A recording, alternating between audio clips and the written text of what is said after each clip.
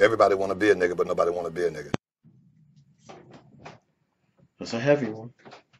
Okay. So the N word is like justice. It's just for us. And when I say that, I mean people of color, because it seems to be extended to others that are also treated as an other. I don't know how to feel about it. I thought it had been buried.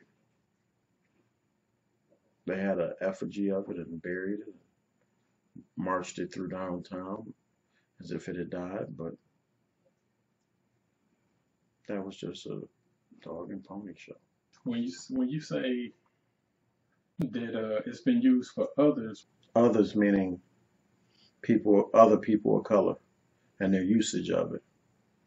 You'd almost think it'd be a barbed word, but it doesn't resonate the same coming from somebody who also has had a similar struggle. For Latinos, and particularly Latinos from the African diaspora, because most of them are like mixed, really, really mixed. Like my Puerto Rican homeboy, his grandmother's darker than me. He looks white most days, but till the summer comes and then he's a brown skinned man, like a real cocoa colored guy. okay, And then there's the Dominican Republic that's filled with Afro Latinos. And there's the enclave in Mexico. And because the world is not flat and separated and round and moving, the term travels. There are equivalents around the rest of the world, but they all have a different connotation. The N word is a very powerful word.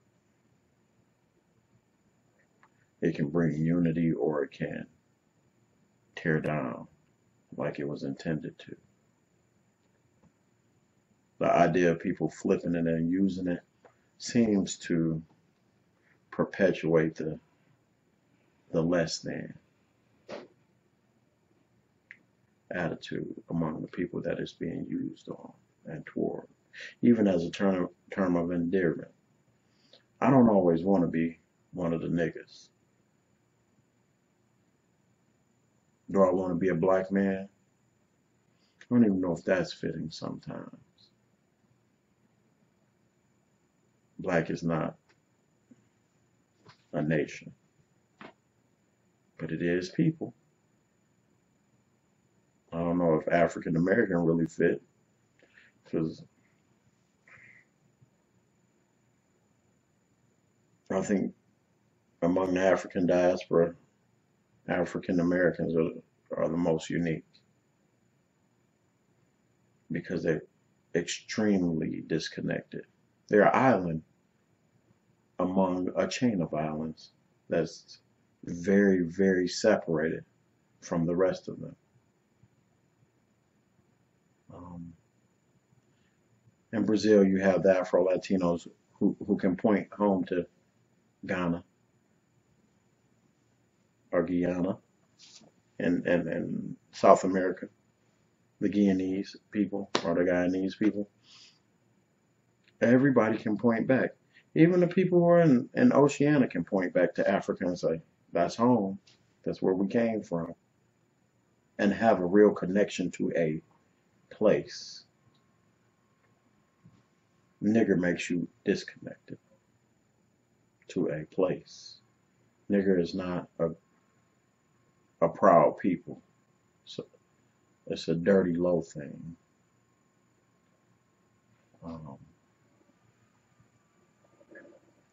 I heard Killer Mike talk about it and how you need to use it in its raw form. Don't call it the N word.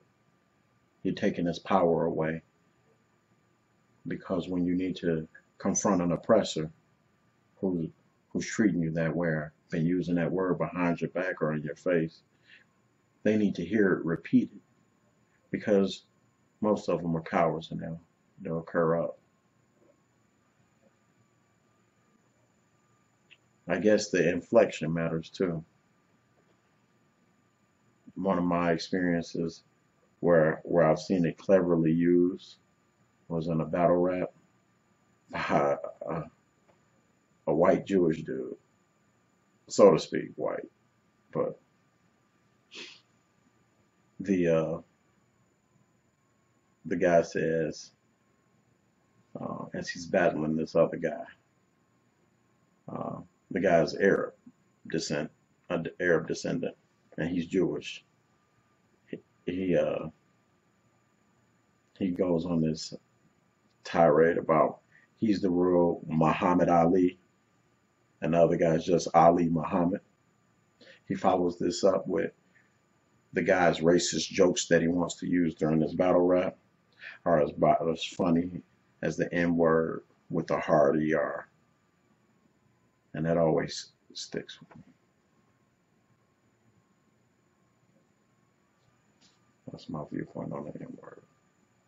Or nigger. I used the word, I admit it. I thought there was a difference between nigger and nigga. As a young man of color in Detroit, just being amazed at the power that people allow the word to have, in the sense that fights, people going to jail, people dying, either from saying the word or having the word said to them. And as I got older, I'm just again just the amazement at the power of that particular word, as far as how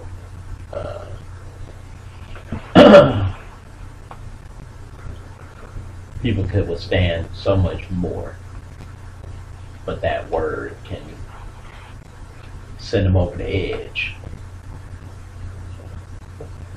I was fortunate enough later on, as part of our study group, and I would encourage people to look it up for themselves, but just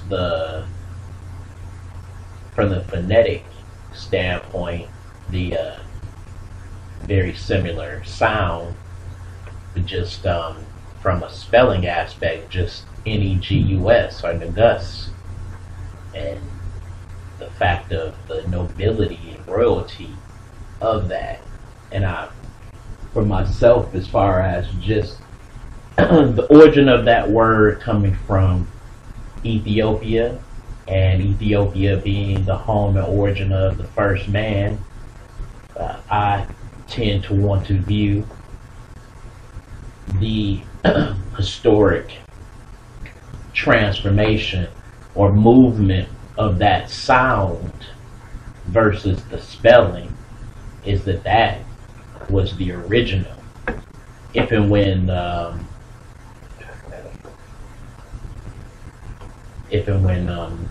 that word is directed towards myself, I can, again, as far as the power of it, I can choose to interpret it the way that I want to take it versus allowing somebody else to have power and making it take it the way they want me to take it. Uncle Ruckus, no relation. I want to sing y'all a brand new song I just wrote called "Don't Trust Them New Niggas Over There." In word, when we know what it means, when you know what it means, it don't have no problem. Because in cases where we look at it as that term of endearment, nigga please, or that nigga's crazy or whatever, basically, I never was offended by it unless I heard white folks say it. But now it's to a point where they say it more than most of the people I know, and you actually see other cultures, like at this music festival where years ago, we're in the store, and it was an Asian cat saying, close to And when they said it, they kind of said it and stepped back.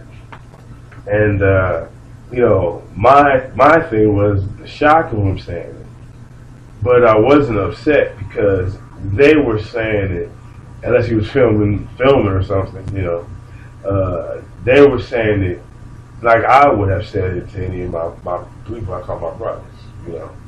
And they had the shock, because I guess they figured a brother would go Congo all up on them or something.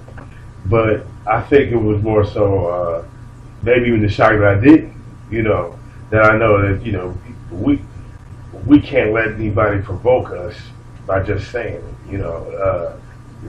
I keep it on that round, you know. It's nothing to get excited about, because like even if let's say staunch supremacists just showed up and said, you know, that's what he's going to use to control you, to get you to react a certain way. You elicit a warrant response from him, and then you know, then what have you?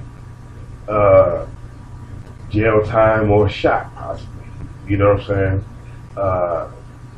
I got a story about I was this is right when I was working at Sterling Heights, and that we call it Sterling Whites, and I was at the bus stop, and this long-haired, he kind of reminds you of the guy that played Law on Wings, that guy or whatever, I forgot his name, the actor's name. It knows this to him, but he walked up to me, and it's raining hard, nighttime, going to work, and he walks in, looks at me, and says, now as he leans up to, hey, you know, leans up to me to say this, I see a little glint of steel.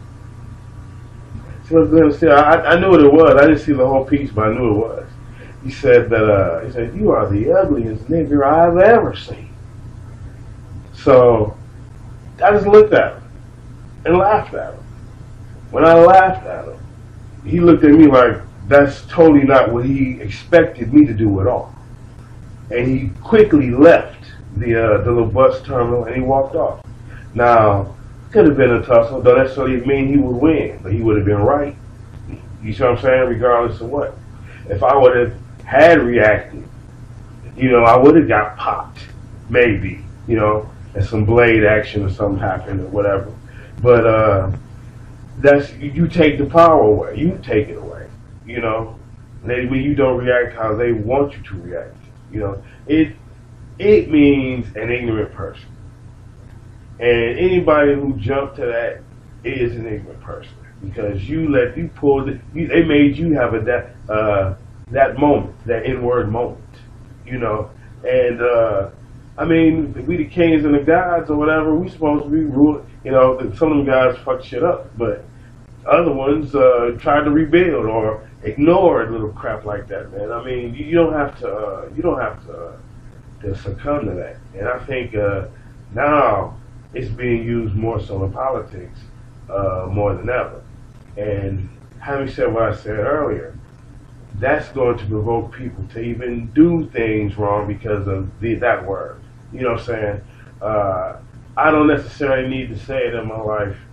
I say it because it's like like a ooh when I start to spray. You know what I'm saying? That happens. I can't. No matter how I try, you know. But like I said, I know that I've never used it to try to control or like approach a group or nothing, just to say it, just because I can say it, I'm grown to say it. But like I said, I know what it means. I know the true, well, other than the origin story of what it is, I know the English term dictionary, and none of us, you know, I'm dap on that. You are not niggas. No, you're not ignorant. You know what I'm saying? You are not that. You know, I'd rather be brother. You know what I'm saying? Black. You know what I'm saying? I'd rather be that. I am the niggas. Okay? I am the niggas too. But niggas don't have to say, hey, you can do that. They know it in your walk. You know what I'm saying? Or what you say. You know? That's that's where we bring from it. Don't let nobody use it to control you, because what I really hate, and I think a lot of cats are still dying over that word, well, be respectful and mindful, but it's just a word. Niggas watch other niggas die. They love it. Niggas watched Emmett Till die. Niggas watched Mac Parker die. Niggas watched James Chaney die. Niggas watched Bobby Hutton die. Niggas watch Medgar Evers die. Niggas watch niggas die. I would like to thank everybody who helped participate in this Citizens of Reality project. And I'd like to encourage everybody who's viewing this to please subscribe, share, tell other people about our project, and if you have any questions or comments or anything you'd like to contribute, or if you'd even like to sit here in this chair or one of the other seats and be in front of the camera, please contact us at cor2018@gmx.com or use the phone number below. You can call or text it. Thank you. May God bless you and your family, and may the ancestors watch you.